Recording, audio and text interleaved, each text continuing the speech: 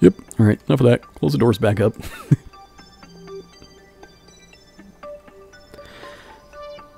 May have, for the fuel issue, we may have to default back to one of my ideas of we need to leave just a little bit of those the internal fuel tanks exposed, just enough of them poking out the bottom surface of the wing.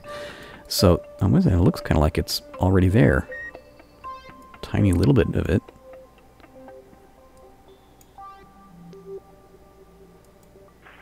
It is. Yeah, I need to just drop it down just a tiny little bit, and we'll run the fuel lines from the external fuel tank directly to those tanks, and that should solve that problem. Should. Sometimes I don't have a great track record on what should solve problems. Do you like the skybox? This is one that I made. I think I shared with on the universe replacer. I think it's pretty. We're still missing the big control surface. The real shuttle has one right in the middle, a big flap that's right underneath the engines. I don't have that. I don't know if I were to insist on having that one be part of this vehicle, I'd have to really change a lot about the wing design. As it is, this thing barely has any wings, but then so does a real shuttle, you know. Okay, here we are hitting atmosphere. Let's lower that nose some. I'm going to continue with some of my previous experience. I'm going to continue pointing the nose in the direction of travel until we get down to, say, around 40 kilometers of altitude, and then I'm going to pitch back. Nilorf, Bob, I really hope this works out. I'm rooting for you guys. You've already survived one fairly catastrophic wreck. Here's coming down to 40 kilometers. Let's slow it down to real time. And let's pull back, point our nose up.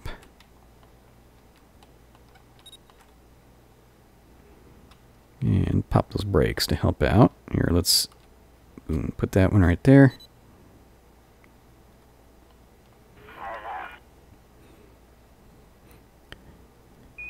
So thus, yeah, those air brakes, that'll help keep the nose elevated, so, you know, we won't be plowing just directly nose first into the hottest part of everything, and also help slow us down. It's not making much of a difference, but it does help keep that nose up.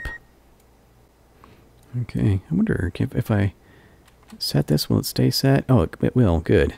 I don't have to hold that. I was trying to hold down the brake button and hold down the, pitching back, and yes, I was running out of fingers.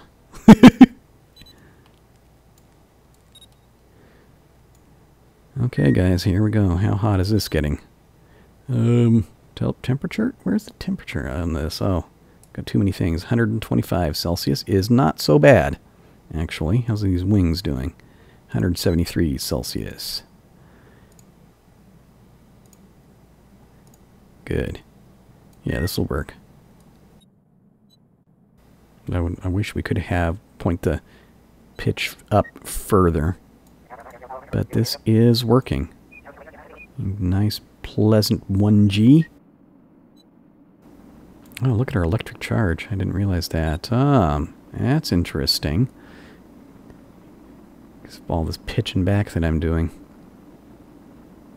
We might have to keep an eye on that. Let's kill the lights. We need to look at installing a bigger battery in this thing. We're gonna need a bigger battery. But I bet you we're already starting to cool off, huh? Temperature? Well, no, not really. I'm getting kind of concerned about our electric charge here, dudes. Let's release this. Let's release this pitching back. Okay, well, we're still... No, I think we're still going to be okay. 146... No, there's... see, it's growing and dropping. Oh, charge is going up a little bit. We're regaining some charge. This is not too hot.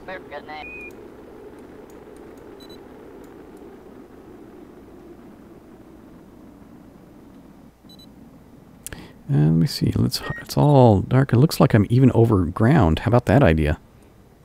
I like that idea.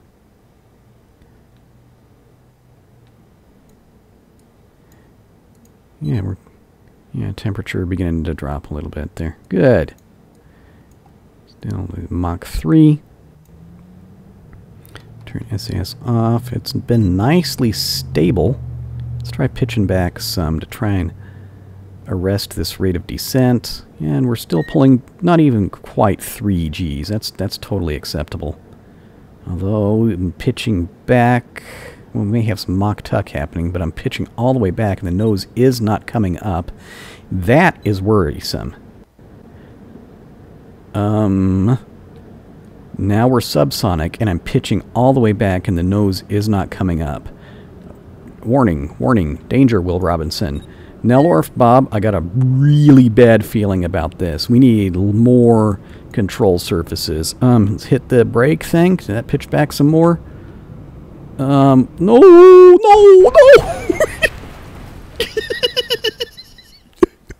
That's a lawn dart. That's a lawn dart. Whoops. That's okay. It was real fast. I didn't feel anything.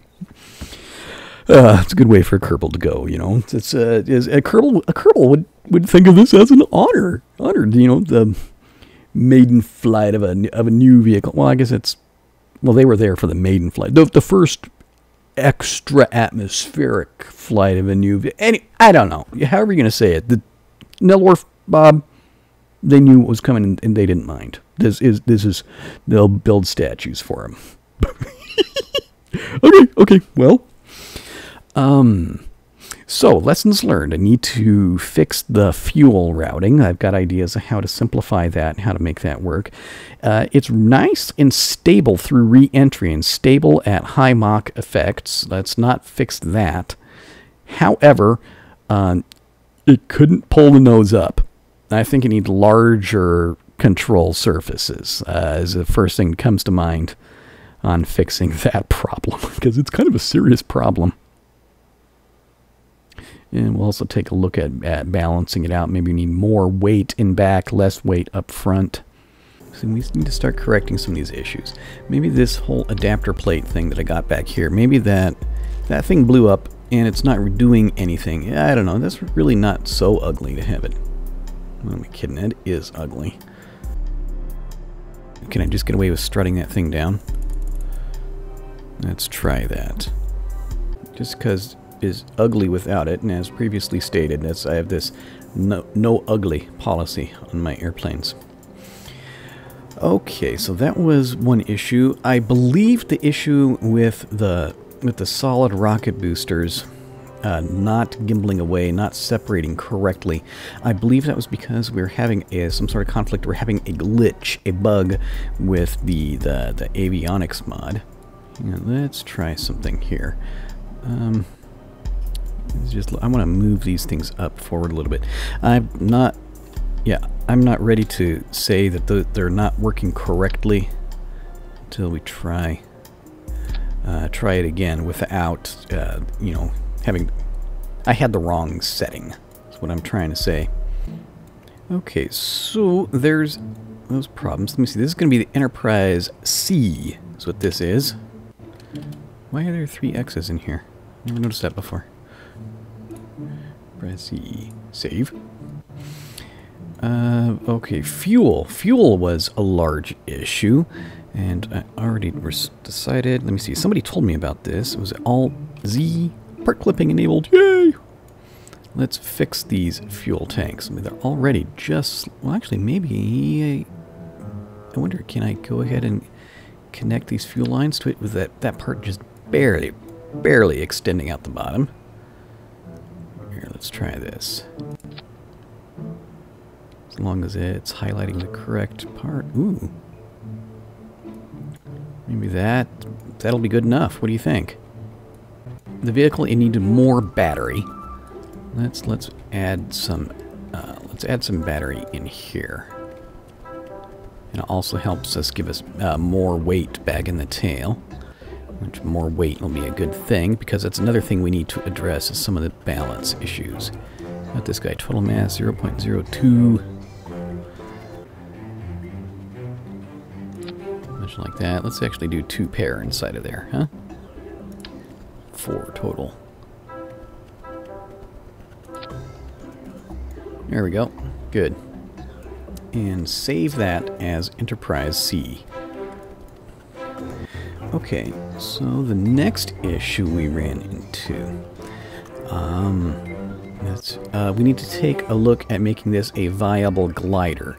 It was stable through reentry, stable at Mach effects, but it was unable to pull the nose up. So, but in order to do that, we need to put it in the glide configuration. So, first thing to do that, so I don't have to rebuild this whole thing. Let's do it this way. Take this off and we'll go to Save Sub.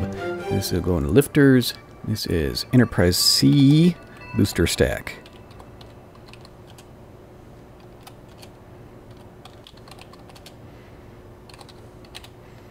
And save. Good. Okay, pull these off of here. Good. Turn this on, turn this on. Whoops, I thought I got rid of those. Good. Yeah, I think we want to go for like a larger size on these control surfaces, because we may end up like maybe moving the general wing forward some. Just hanging larger control surfaces on there. Maybe also see if there's a way can we move this weight, the center mass, further backwards, closer to the center of lift. Here's one possibility I'm considering. I know we've got these really big parts. Look at that. Can we just use that as like a ginormous Elevon? Think that might work? Even if I stick it up here.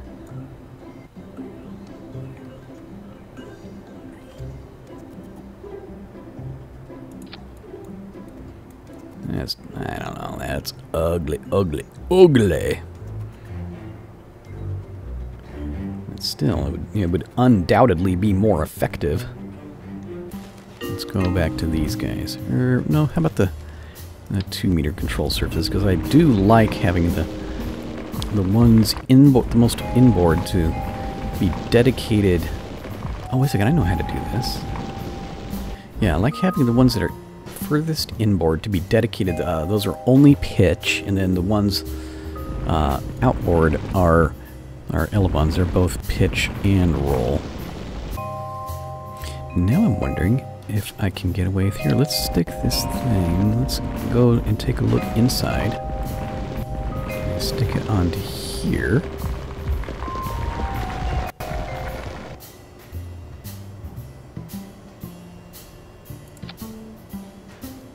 Oh, that works. Oh yeah, that works out just fine.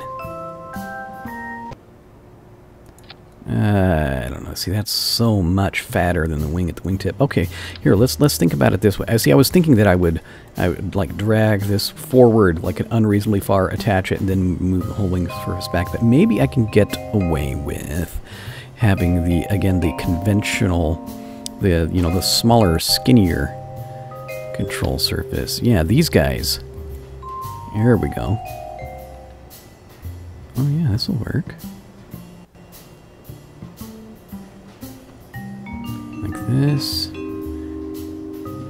Sneak it outwards just a little bit.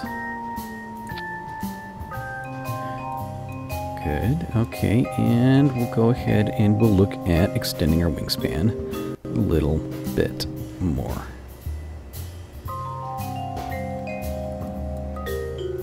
Yeah, okay, so it's not looking quite so, genuinely space shuttle-like, but again, we do have to make sacrifices in order to have the thing functional. I definitely tell you it'll have more control authority. We make the overall wings bigger like that. It'll have more glide. Yeah, that may be a big enough change already. No, it's still... Yeah, okay, so as opposed to the real machine, yes, our wings have gotten... Our wingspan is bigger, but it's not terribly so, you understand.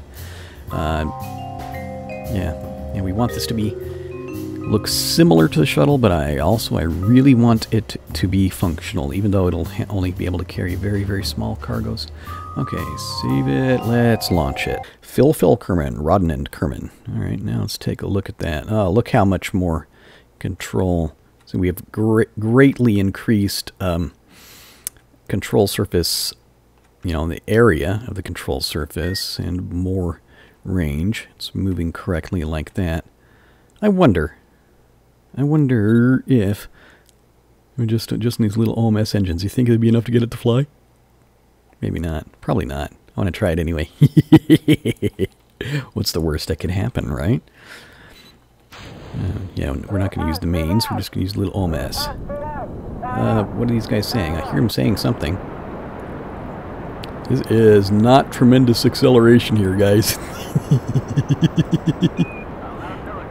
I'm betting it's probably not going to work. Oh, come on, we can get up to 50.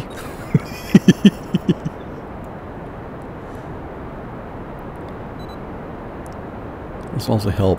This is actually legitimately a good test to help make certain that in the landing roll, will it roll straight, you know? Alright, coming up to 65. I don't think we're going to hit 100 before we reach the end of the runway. Definitely not pulling up.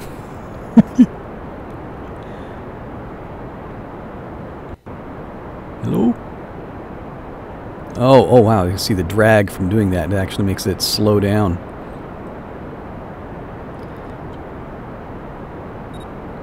Boom, pull that. Yeah, I didn't think so.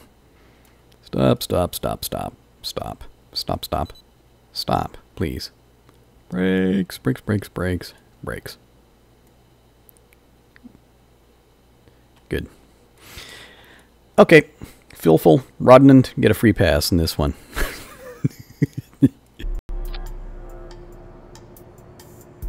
And the struts did not reconnect. That was rude of them.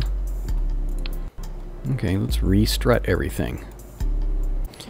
Okay, I believe these should be good things done to address every issue that I can recall. Yeah, all the issues that we ran into with this vehicle first time around. So let's launch it again and see how it works out the second time. See if we actually make orbit this time, and after we make orbit, let's see if we get a good re-entry, yeah, a good glide and a good land. Good landing. Sometimes I can't talk. Okay, yeah, let's launch it.